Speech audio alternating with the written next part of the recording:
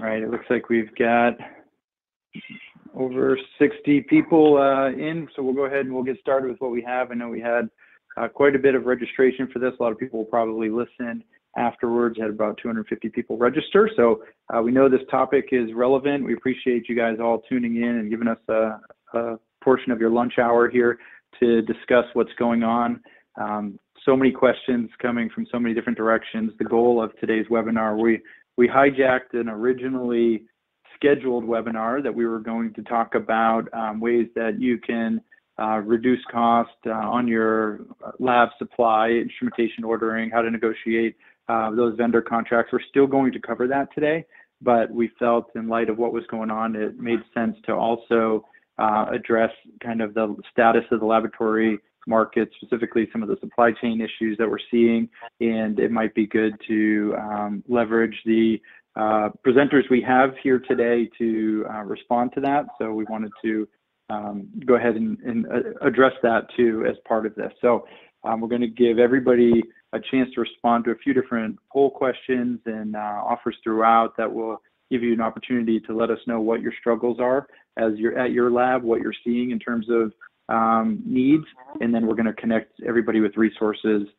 following that. I feel like we do have a pretty good solution for most of what we're hearing. Can't say that we can solve every problem for every lab, but we're going to try our best. As always, this is a free webinar. We don't charge anything for this. I don't get paid anything from any of the presenters to be on this webinar, and so the goal of this is to highlight sort of some tips for lab owners or scientists so they know what's available to them, and just connect needs with resources is the big push for today. So just a little bit about us though. Lighthouse Lab Services, my name is John Harrell. I founded Lighthouse Lab Services over 16 years ago today. We specialize in recruiting and staffing, and so if you do find that you're having needs as your lab is seeing a surge in testing, we'd love to help with that. Additionally, we can assist with validation. So if you guys are looking to validate COVID-19, we've got about 16 different labs that have reached out that we're in the process of talking to, with about 7 of those moving forward. We'd love to talk to you about it. We charge $19,500, which is what we charge to validate any infectious disease panel. So we haven't changed any of our pricing related to that, but we can help you get your COVID-19 panel validated so you can start testing for that, and it takes about 10 days if you have the instrumentation and supplies. So just saying that, not as a hard sell, but so you know that it's out there. Let us know if we can help with any consulting or recruiting needs. Getting into the current status of the supply chain, and feel free for any of the other presenters, Eric, Chris, Brent, Greg, to weigh in with anything you're seeing, Morgan and Chris as well, from your customers. But what I'm seeing most commonly is a shortage of supplies. It seems like every time that we address one of the supply chain bottlenecks, not just we as Lighthouse, but we as an industry, it pops up somewhere else. And so we're continuing to see a game of whack-a-mole happen where all the efforts put on solving one problem and then it bursts somewhere else, and we're only as strong as our weakest link. So nasal swabs has probably been the biggest one, where we saw a shortage of nasal swabs show up pretty quickly. Transport medium, viral transport medium has also been one that has been an issue. We're seeing a shortage of the kits. There's different ways to do this test. Some groups are doing it as an IVD. They've gone through the FDA process to get it approved. And so, you know, groups like BioFire just announced a few hours ago, they're offering one. Cobas, even from Roche, the Panther Fusion are all offering an approved IVD test, and they're having shortages of some of the supplies needed to get to those. So they're prioritizing healthcare systems, hospitals first, is what I'm hearing mostly. The work we're doing is more around LDT validation and primarily on the Thermo Fisher Quant Studio. And there is a CDC approved kit for that and collection method. We're doing it as an LDT. We're finding that there's just a shortage of supplies related to the different CDC kits, and the instrument that they were recommending is the 7500. It's a little bit tough to get, so we're doing it on different Quant Studio platforms, the 6, 7, 12, the 5. we can validate on any of those. And we're using kind of piecing together collection kits as well as testing kits. Thermo came out with a new version 2, multiplexed reagent kit for testing that's much more efficient. We're seeing about 500 samples per day throughput on most of those platforms if you're running an 8-hour shift. So that's what we're seeing. We do have solutions for the swabs, for the viral transport medium, for N95 masks.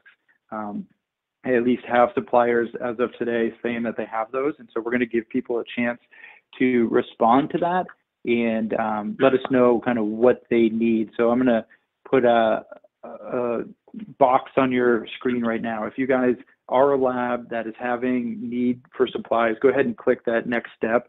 And it's just going to give us a form for you to fill out so you can let us know what you need. And then I'm going to direct you to the appropriate resource for that. So if you want to go ahead and do that, that'll help us to connect everybody. We're just not able to do it on a one-on-one situation anymore because things were getting a little bit wild. And by the time I would find one source and I would introduce them to 10 labs, they would run out of supplies and would have to come back to us. So hopefully that will be helpful. I want to give an opportunity for the Acumen team, the LabFinder team, to Creek Crossing. What are you guys seeing in terms of needs from your customers as well? Anything different or anything to add? Hi, it's Morgan from LabFinder. I would add that from our customer side, so we work with a lot of doctors and directly with consumers. And when there's a shortage on the lab side of swabs, these doctors don't have the labs or the testing centers to send their patients. So we're seeing it kind of trickle down to our doctors big time. Yep, definitely. I think that's absolutely true. How about Acumen or Creek Crossing? Are you guys experiencing the same thing? Anything else to add? Yep. Yeah, this is Eric from Acumen. We're seeing a lot of shortages at swabs. Actually, we're seeing some over promising from suppliers for COVID testing as well. But of course, they are allocating. They're being very, very careful in where they allocate and allocating to hotspots and things like that. And we're also seeing some reagent shortages, probably just a natural effect of maybe people panicking a little bit and stocking up. So the supply chain wasn't ready for it, but a lot of the same stuff. And I'll touch on a few specifics as well when we go through our slides. And I would just follow up basically the same. PPE, mask shortages, extraction kit shortages, swab shortages, everything that's been said, I'm hearing it from every laboratory that I'm working with. All right. Well, it sounds like, I think the first step, I don't remember who famously said it, but the first step to solving any issue is just identifying and naming the problem. And so I think the more that we can get transparency across the industry and have you guys respond and let us know what you're seeing, once we can really define exactly where the shortages are, it's going to be the easiest to address it. Like I said, we have suppliers saying that they have solutions. I'm getting hit up by many of those. I will go ahead and disclaim ahead of time, we're going to connect you with those suppliers. Some of them we don't have history with, right? And so I do ask that you do your own due diligence and check with them before you maybe wire money. And sometimes it's going to be tough. There's going to be a situation where we're going to have to weigh the risk to reward of it all. But we had a supplier in China that's supplying all the kits for collection for the equivalent of the Chinese CDC or FDA approved kit. And we had some people we introduced them to that were not real comfortable with saying, so I have to wire money to a Chinese company, right? So I'm wiring money overseas. How do I know they're legitimate? It's a legit question and concern. Some of these groups that say they have supplies, I think there is fraud. Anytime that there's a natural disaster, unfortunately, people take advantage of it. So I don't have a real good answer besides trying your best to do your due diligence. We are doing that on our side as well, our best, but it's still going to be up to you on whether you feel comfortable doing business. But we're going to go ahead making the decision that if we feel like a group saying that they have a solution, we're going to introduce them to people that have that need and then leave it up to the two parties to figure out the rest. So, all right. Well, I want to next introduce Morgan and Chris from LabFinder. Morgan is the Vice President of Strategic Partnerships. She focuses on the company-wide initiatives, growth strategy, product development, and partnership opportunities. And Chris is co-founder and CEO, and his role at LabFinder is overseeing the technology and product and working with customers on their integration. So I'll go ahead and I'll hand it over to Morgan. Morgan, you can tell us a little bit about LabFinder and how you fit into this solution. Yes, hi. Thank you for the introduction. So labfinder.com, we launched March 1st, 2016. We're headquartered in New York City, and we've been hyper-focused on laboratory and imaging. So when a patient or a provider needs to get access to a test, we help them search based on the type of test ordered, location, so where they work, where they live, and the most convenient day and time. We also help these patients and providers find in-network laboratory solutions, as well as fair market pricing. So if someone's looking to pay self-pay, we're able to connect them with that right lab. So with everything that's going on right now with coronavirus testing, we've been helping New York City consumers and doctors get access to testing with some of our lab partners. So being on this webinar, we really want to connect and grow this directory so that we can contain this virus and provide all of our providers with more resources when it comes to different laboratories that they can send patients to get access to testing. So that's really what we're looking for here today. And if you have any questions, please feel free to email me. We are looking to add test centers at no cost during this crisis. So we'd love to work with anyone who's interested. Right. So Morgan, if somebody is validated for COVID or they're coming online, they could go to LabFinder and register their lab there to be a lab that would receive samples for people in need. Is that correct? Yes, exactly. So especially if they have, if they're working closely with, say, a hospital, urgent care, doctor's offices, we're very interested in really connecting consumers to any of these provider offices that you're working with to get these specimens to your laboratory. So if we can get you listed, it will provide more transparency, access, because that's the biggest issue. I would say majority of the calls we get daily right now, and it's a lot, is where can I get tested? What lab is running these tests? What labs are validated, just like you just said, John, for COVID testing. And one thing we have been seeing a lot of is labs are taking appointments or saying that they can do these tests, but then they run out of, whether the doctor's office runs out of swabs or they run out of the reagent to complete the specimen test. What about if a laboratory wants to refer out to another lab? What's the best way? Is there a solution for lab-to-lab referral on the site, or what's the best way to for one lab to maybe find another lab they can refer to? Yeah, so we actually work with a ton of labs. So when you just look at the typical blood work, the most traditional panels, there are, and then also some of the specialty testing. In New York, we work with a lot of laboratories that will accept a specimen, but they may refer it to a larger laboratory to actually reference it, but the result still comes back from that first laboratory.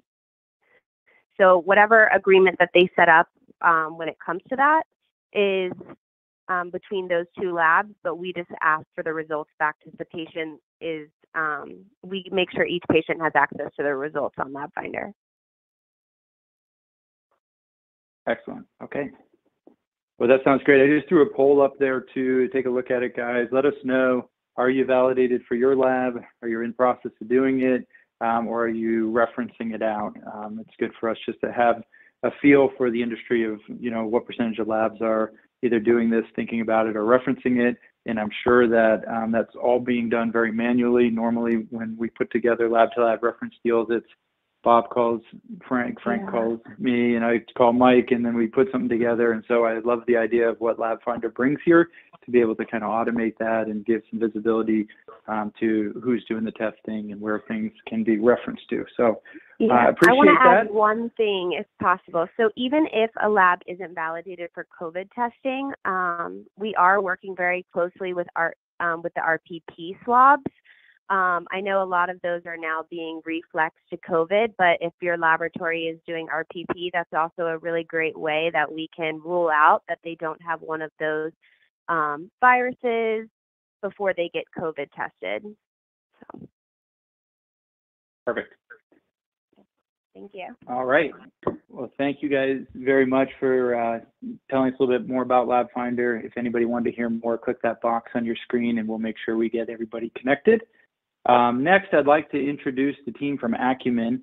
Acumen, you're probably familiar with or have heard of, has just grown at a tremendous speed over the last, I think it's 9 years that you guys have been in business, but correct me if I'm wrong, and I think over 300 employees now, and they are experts at the lab supply chain, looking at, consumable costs, instrumentation costs, and just helping labs to save money.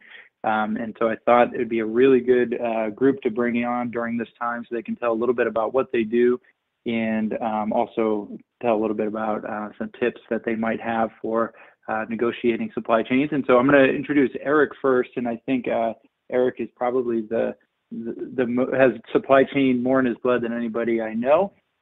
Eric, I believe, if I remember correctly, you told me at one point that like your grandfather is a supply chain guy, your father was a supply chain guy, and you're now in the supply chain world. And so if you don't mind, go ahead and tell us a little bit about Acumen and about yourself and how you guys are helping in this situation, how you can help labs. Sure. Thanks, John. And yes, I like to joke and say I came out of the womb into supply chain. My whole family has worked in the various capacity of supply chain. But again, thank you for the opportunity, John.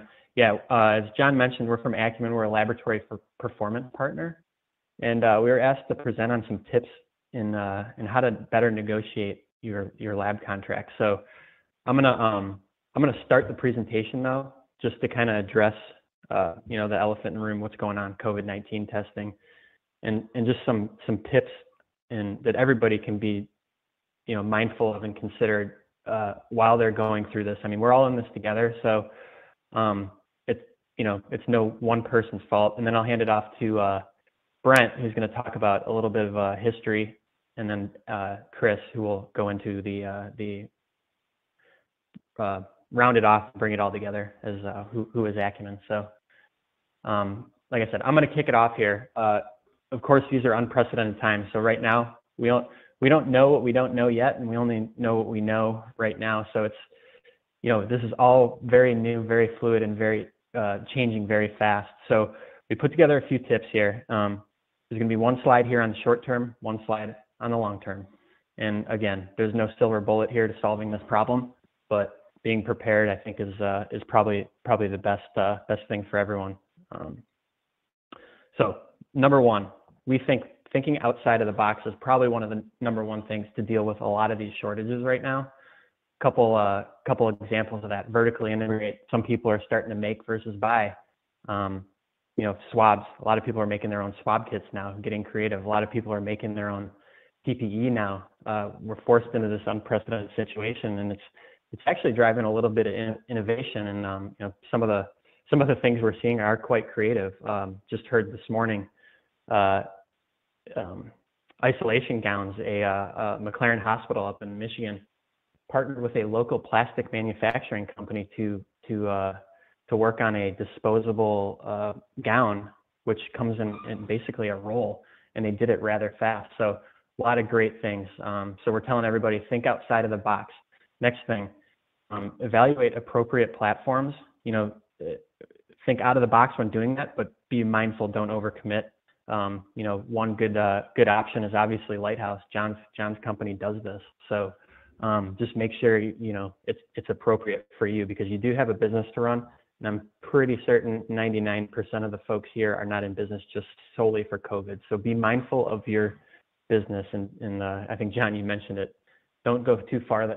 Don't play whack-a-mole and go too far down that channel. So be mindful of that. Leverage your network. Share best practices, and you'll be surprised. When I came to healthcare, I was extremely surprised at how good healthcare is at sharing supplies, hospitals, laboratories calling each other in times of need. So make sure you're doing that, and keep your options open. Obviously, you want to find what fits best for your needs. Make sure you're always considering, if you're a small lab, is a Cobas 6800, a right COVID test for you in the long term? Maybe not.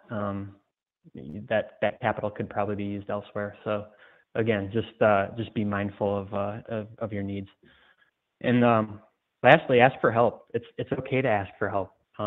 This is stretched everybody. There's a lot of third parties that can ease the workload for you while you are focusing on your immediate needs. Whether that be a company like Lighthouse, Acumen, LabFinder, et cetera. There's many of them. So it's okay to ask for help. So as short-term next steps, what do we do? Well, we think it's most important to form a task force or a committee within your organization. This will eliminate impulsive reactions, redundant work. Also engage your local authorities, emergency managers. Keep in close contact with local regulations, what your state's doing, things like that. And the last one there is communicate. And I put it there once, but I'm going to say it 3 times. Communicate, communicate, communicate. That is so important in this time, especially when you might have a lot of employees working from home. It can get pretty lonely. So, all right, what's next? So obviously we addressed the short-term goals. In the long term, if there's one key takeaway from this slide, it's learn from what's happening right now and be agile. Reassess your supply chain. Implement a supply management program. And what I mean by that is after these shortages and we get through this, reassess your supply chain management. Maybe that's mapping your upstream supply base, finding out where's the origin of things. One of the issues is right now we had this maybe a lot of panic buying. We had obviously a surge of swab usage for the obvious reasons, and the supply chain just wasn't prepared. So maybe limiting yourself to one supplier is not a smart path going forward. So dual sourcing, consider that. This not only keeps suppliers competitive, but it also adds redundancy. So reassessing your supply chain and identifying those critical items. And I know a lot of people are going to say, well, it's the laboratory, it's healthcare, everything is critical. And unfortunately, it is. Unfortunately, it is. But if everything's critical, nothing's critical. So you really have to be intentional about sitting down and identifying what is critical and how do you diversify so you're not solely reliant on, say, one supplier for something. So part of the long-term next steps and timelines: evaluate your sourcing strategies and learn. Identify your high-risk areas and build a contingency plan. In some cases, you may have to adjust safety stock. But again, I think the main takeaway here is learn from this. I was thinking earlier, a lot of these shortages we saw in 2009 with H1N1, we saw them with Ebola. And this crisis, it came around full circle again. And some of these, like PPE, for example, seeing the exact same shortages. So encourage everyone to, look deep, ask for help, and let's learn from this together. And with that being said, I'm gonna introduce Brent. He's gonna take us through negotiating lab contracts and some tips there. Brent has been with Acumen for about 16 years, but he too is a lifelong supply chainer with over 18 years of experience focused in the clinical lab. Brent has a proven track record of supply chain cost reductions, continuous improvement, and management.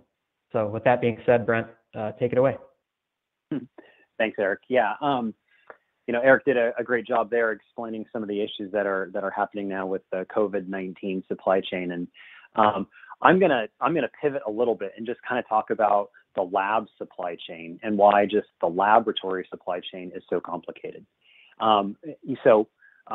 When you think about Acumen and how we engage with our partners, we typically partner with health systems that are very large. I mean, 150 hospital health systems all the way down to small rural hospitals. And we also partner with independent labs, labs who are essentially a third-party reference lab to those hospitals. So we cover the continuum of working with different laboratories throughout the country. And it doesn't matter whether you're talking about a big system or a small system, all labs are facing the same headwinds. So I'm going to talk about some of those headwinds over the next couple slides. But I wanted to start off by just showing a graph that I think is very telling.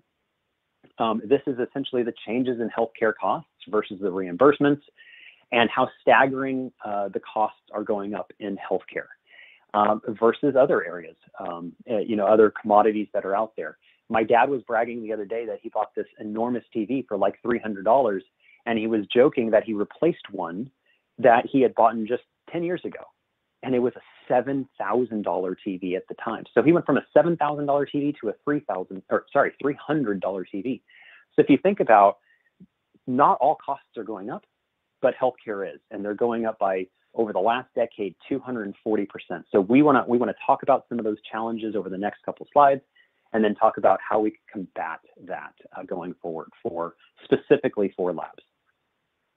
So when we think about some of the challenges that are out there with the lab supply chain, first of all, I want to dive in and just say lab is complicated.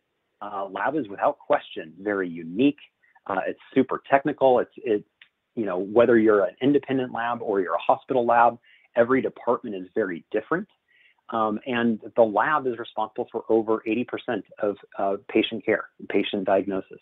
The lab is the center for that patient care. And so when you think about a hospital or an independent lab, you got to make sure that your lab leadership completely understands all the various complexities that are in that laboratory. And one person typically can't do it all, right? Most people don't understand microbiology, cytology, chemistry, tissue, all the various categories that are out there within the lab.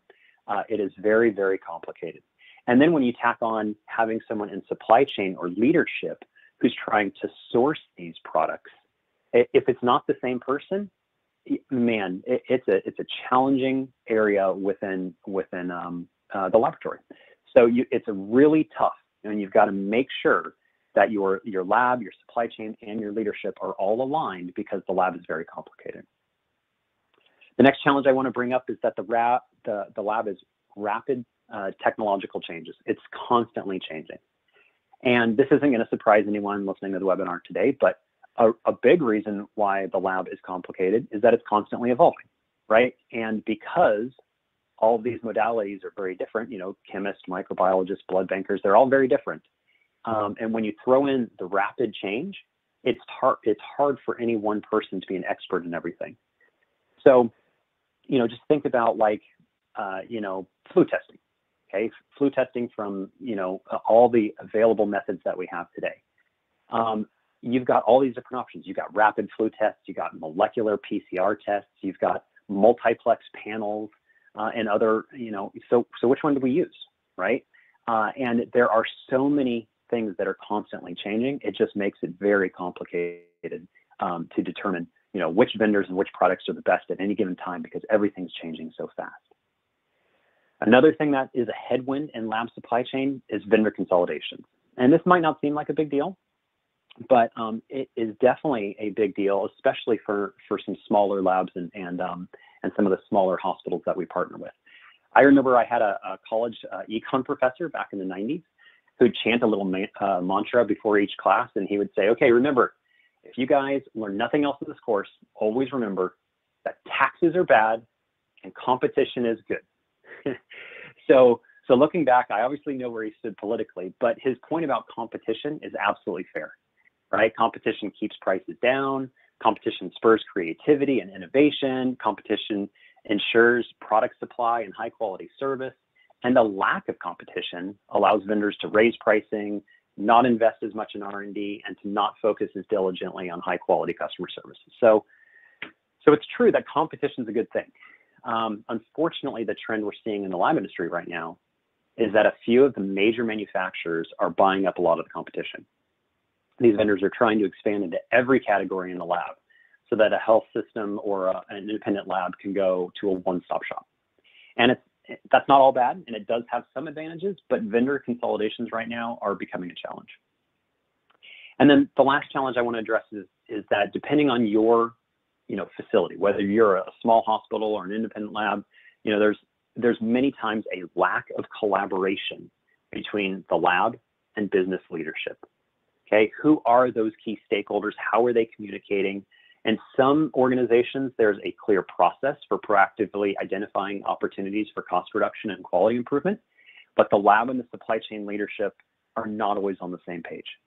The lab or a senior specialist or a pathologist might be the one who's picking the products that they want to use. They may or may not get a quote from those vendors. And by the time your supply chain team or your lab leadership is involved, the vendor already knows they're going to win the business. So you don't have a whole lot of negotiating leverage going forward.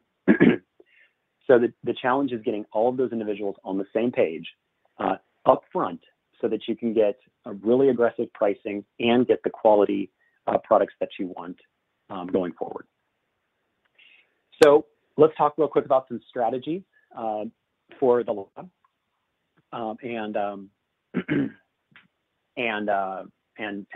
how we combat those headwinds. So the first strategy is to create a long-term strategic sourcing roadmap. Okay, and again, it might seem obvious, but this simple suggestion is a key factor in making sure that we've got a strategy and everyone's addressing it. Without a plan that looks to the future, you'll probably always be reacting to supply chain agreements that are expiring in just a couple months. The key to strategic sourcing is having that long-term plan, and that plan's got to include things like chemistry, hematology, micro, blood bank, all of that. And when you put that plan together, you can use that as your roadmap going forward. And again, that might seem pretty obvious, but it's key to have a strategic plan going forward. Next, I want to talk about test repatriation. Many of you, your labs are already doing that. You're bringing in all the testing that you can. And it's really a unique opportunity within the laboratories to say, what analyzers do I have? What equipment do I have? What can I bring in to better serve my patients or my clients?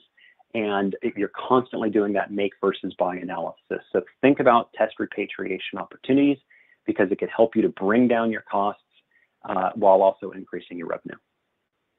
And then last but not least, the last strategy I want to talk about is being proactive about capital planning. And again, that sounds obvious, I get that, but a lot of health systems and a lot of small labs don't do it. Most people aren't looking out 3 to 5 years, but you need to make sure that you are. And as part of that, you can calculate your return on investment and what kind of annual operating cost savings you're going to see going forward. That can help you to determine whether you want to do a capital purchase or a reagent rental. So the key to justifying cost savings and ROI is to plan ahead. And then last but not least, the last strategy for helping to reduce costs and kind of combat some of those headwinds is to talk about consolidating vendors and products as a strategy to create economies of scale. And I know that I said that when you consolidate, you're essentially getting rid of that competition, but when you do it proactively and on your own and as your own choice, then you're creating win-win solutions with that vendor, and you're going to be able to reduce your costs, and you're proactively picking that vendor to get more business, so you're going to be able to drive down those costs. Okay, and then the last slide I've got here is just a couple other cost-saving tactics on vendor agreements. Really just make sure that when you've got that quote, that you are doing the math, okay?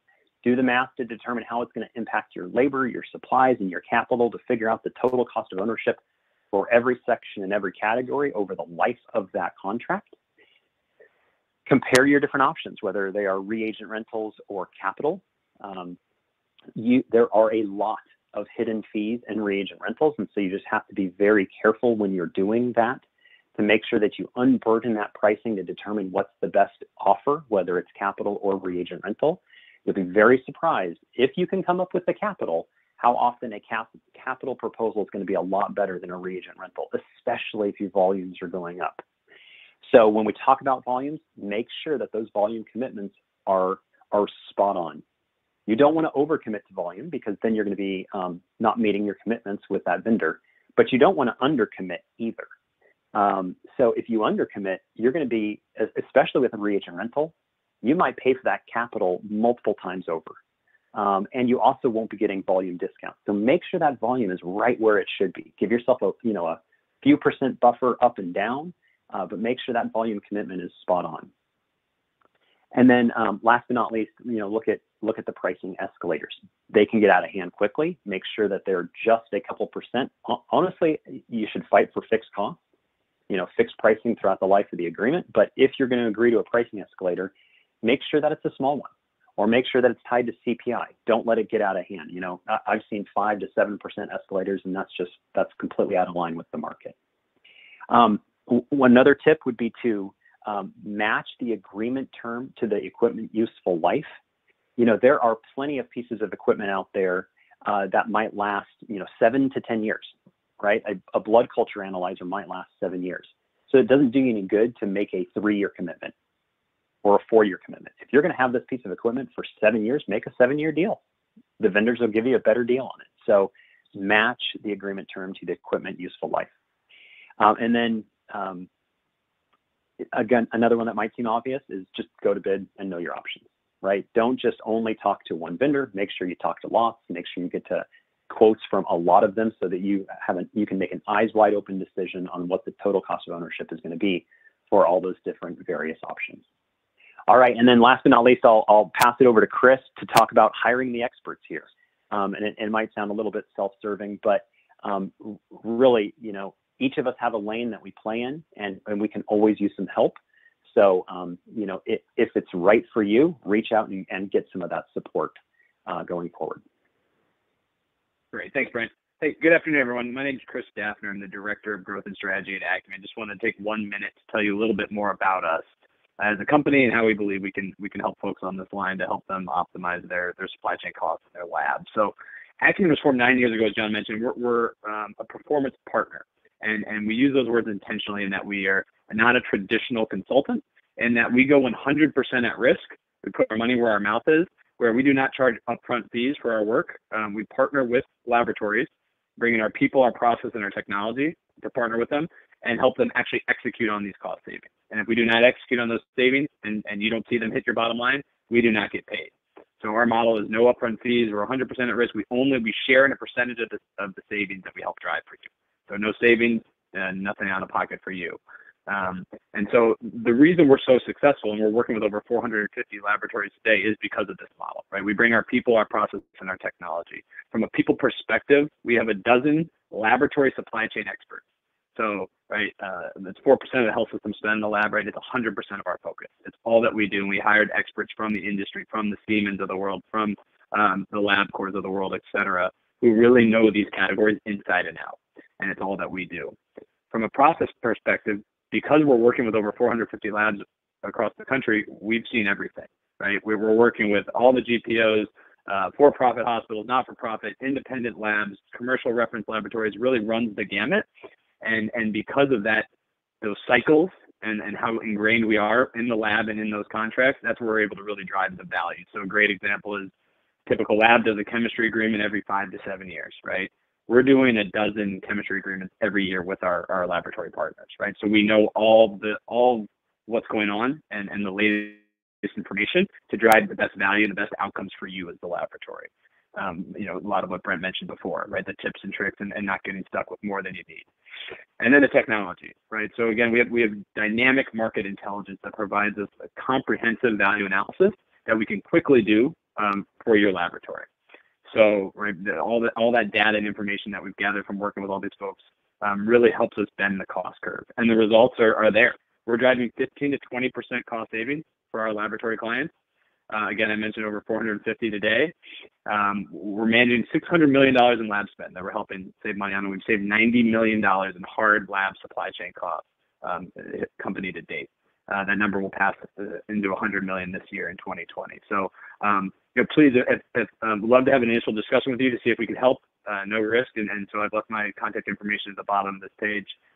So please reach out if you're interested in. And I know in these challenging times that everyone's looking to cut costs, we can be that business partner in the background, helping you do that while you focus on this crisis and what's at the forefront of your mind. So thank you, everyone. Thanks, Chris. Thanks everybody there on the Acumen team. Yeah, I love that. I love that you guys do it risk-free. I encourage you guys to reach out to Acumen, whether it's just in realizing that your thoughtfulness behind how you acquire supplies in your supply chain has been lacking, and you need to give some intentionality to that, or if you just want to get an audit review of what they do. I know I've had my customers do that and be happy with it. So they'll look at what you're spending, and if they can't save you money, there's no risk to you. So I felt like it'd be good to get them in front of everybody, as that might be a way to help during these trying times. Next, I'm going to introduce Greg from Creek Crossing Management. As we were thinking about who do we need to get in front of our lab owners when we're dealing with the situation, people can't get supplies, I was thinking of Greg. Greg's specialized, got 20 years of experience, specializes in the shipping of perishable items, been doing lab shipping, was a former lab owner, understands the complications of that, and just has some really interesting proprietary discounts with some of the major shippers that you're able to leverage by working with him. So I don't know how much intentionality you guys have put behind your shipping costs or how much you look at that. I think this is a growing area with labs starting to offer direct-to-consumer testing, and there's more and more shipping that's happening as part of that, and just knowing how to navigate shipment hurdles like getting caught in customs and some of those items. It's good to have an expert who's been doing this for a long time on your side of the table. So I'd like to introduce Greg Lewis from Creek Crossing. Greg, why don't you tell us a little bit about what you do and how you help with the issues? Okay, good deal. Thanks, John. And as in the shipping business, everything needs to be done now. I'm going to try to take the next 3 minutes to give time for Q&A. We're used to doing things quick and somewhat on demand. So some of this has already been said. I've had a extensive healthcare experience. We've been a former recovering lab owner, and I divested all of our lab ownership, and I strictly handle logistics full time for laboratories and some other specialty industries that need perishable shipments. We do about 35,000 to 45,000 shipments a month. Again, with the COVID season, which is what I'm calling this right now, this is unprecedented. I mean, we're sending 10,000 labels out on top of all the other stuff we're doing on a daily basis. It is somewhat insane, but we have we've navigated the process. We know who to call to get supplies, to get the UN 4373s and so forth, and I'll talk about that here in a minute. Our growth and knowledge throughout the process has helped us gain our negotiated carriers agreements. We continually are working on agreements. We've learned the carrier environment just by listening and talking and learning on every shipment. I mean, you can learn something every time there's a mistake. It's an opportunity to gain some knowledge and not allow that to happen again, or to find out how to fix it. And we do this all through a proprietary unified software program that we have put together, which allows UPS, FedEx, DHL, LSO here in Texas, Lone Star, to all be on one system.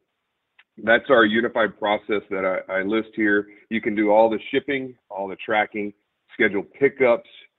We do return management, so all the return labels that you guys all send out there, and you sit there and wait, and half of them don't get used, but yet somebody requests another 100 or 1,000 more. We have ways of tracking all those now to where when they get used, they go into an in-process category with our system. Challenging to do those things with the carrier systems, and so what we did is made a system that is easier and more friendly and more efficient. The biggest part of the having our own system that we utilize is the data. Data in every industry is what you want, and especially in this one, we run trends, we analyze, we see issues, we have alerts. It's a big process of shipping, and we also use that in all of our ongoing carrier communications and negotiations.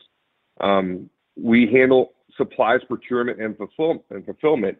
Right now, that's a big thing, because getting clinical packs, we're getting them in pallet loads, direct shipped to different labs that need them, instead of calling up your local executive and getting 50 here or whatever is based on your usage. Well, your current usage isn't today's usage. We all know that, and therefore it is definitely challenging. And again, by networking and understanding the environment, I have direct contacts with people. I cannot give their number out, but when I need a pallet, And as long as it's available from FedEx's vendors, I got a pallet on in process. I have 2 pallets of 21,000 per pallet packs coming to me right now, just so we can handle the fulfillment that's needed.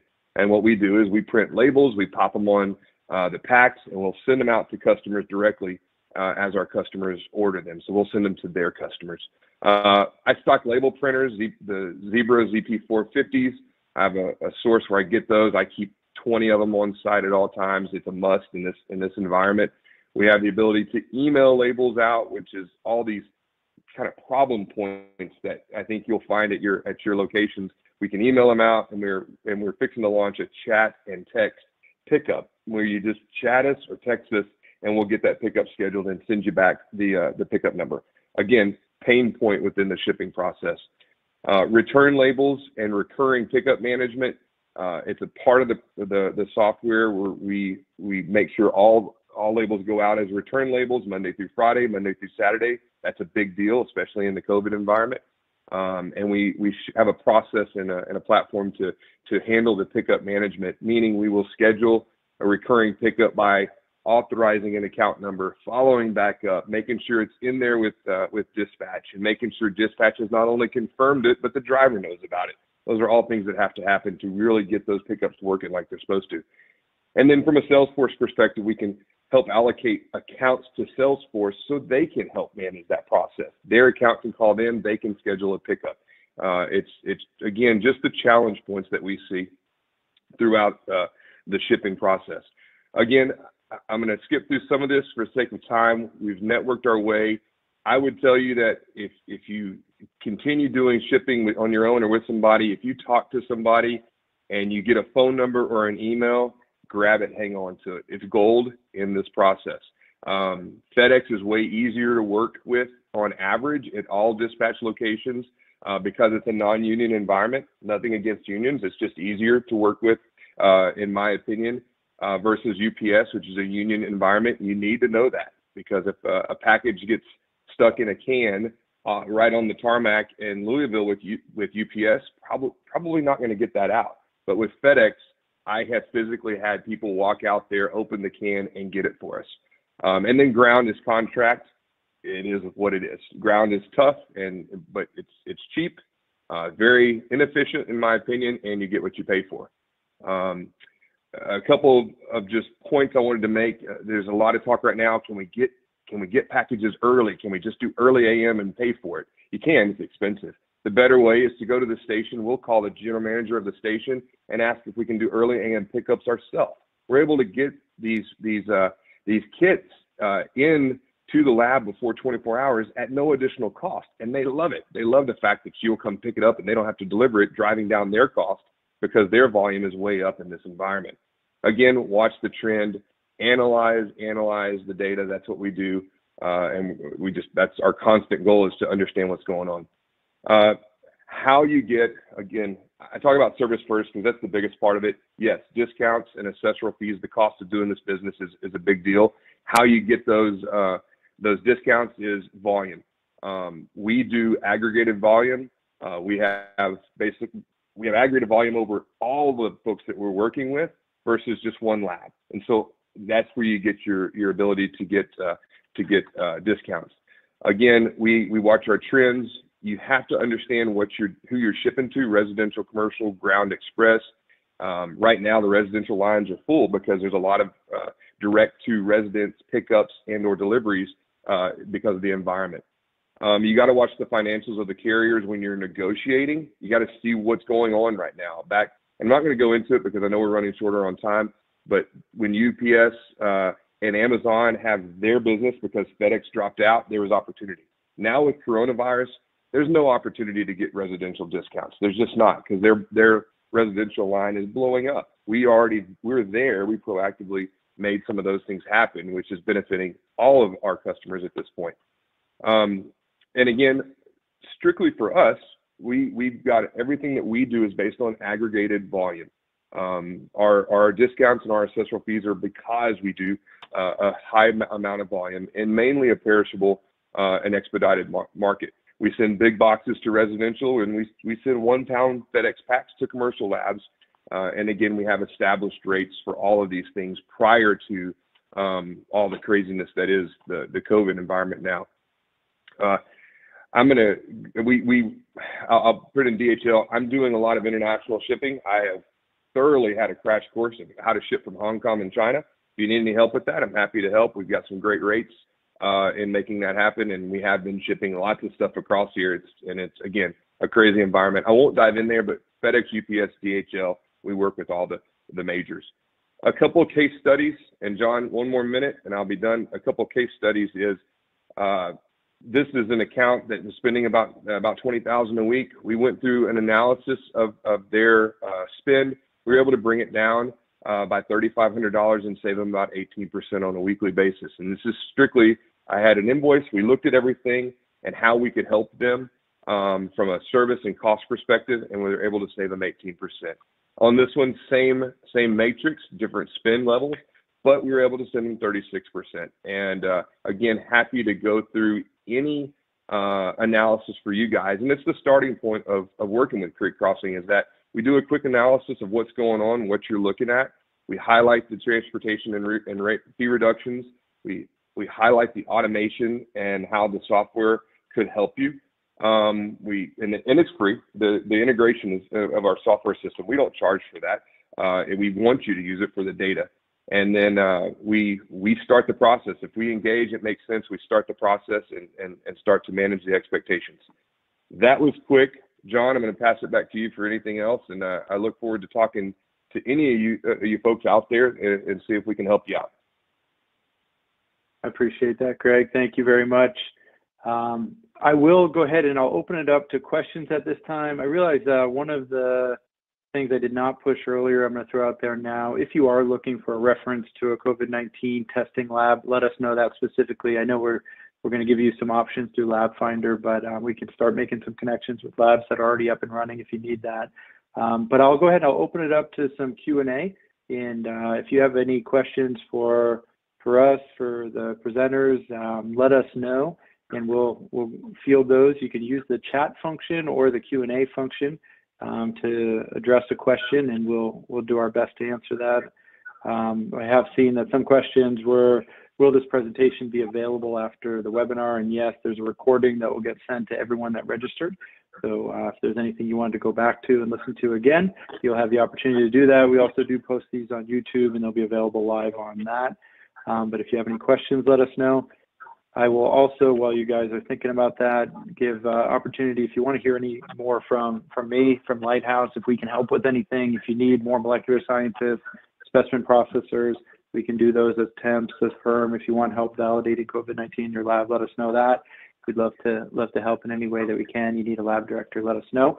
But it looks like I don't see any questions. So hopefully our presenters did a really good job. It looked like we had up around 115 people live on this today, which is a great showing. I encourage you to reach out to these experts in their field so that they can help you out. They're here to help.